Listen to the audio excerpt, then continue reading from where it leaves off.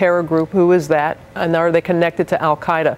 We turn now to our chief investigative correspondent, Brian Ross. And I know authorities are going to be looking closely at the video that we are just receiving, looking for any possible clues. Absolutely. There'll be lots of clues, forensic evidence as to the kind of detonator, the timers, the nature of the explosives will give clues.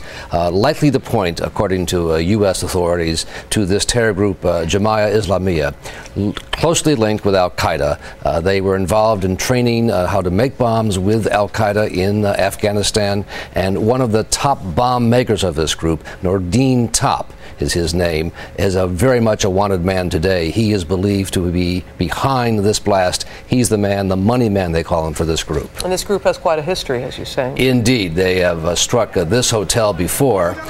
In 2003, the same hotel was hit.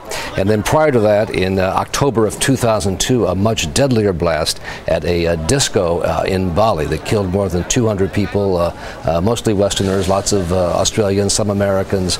This group has quite a record of using bombs like this, and that's the indication. The simultaneous nature of the blast suggests this group. Well, Brian, with stepped up intelligence and all these security measures in recent years, I mean, these things still happen. Absolutely, and with this group, Indonesian and U.S. authorities were really caught off guard or with their guard down. The leader of this group, a man by the name of Hambali, was captured in 2004, and he's being held at Guantanamo. They thought they had decapitated the leadership of this group. There had been no reporting of any threats in the last 18 months, and then this happened. A reminder that Al-Qaeda and its affiliated groups may be down, but they're not out. Oh, well, yes, a stark reminder. Brian Ross, thanks so much.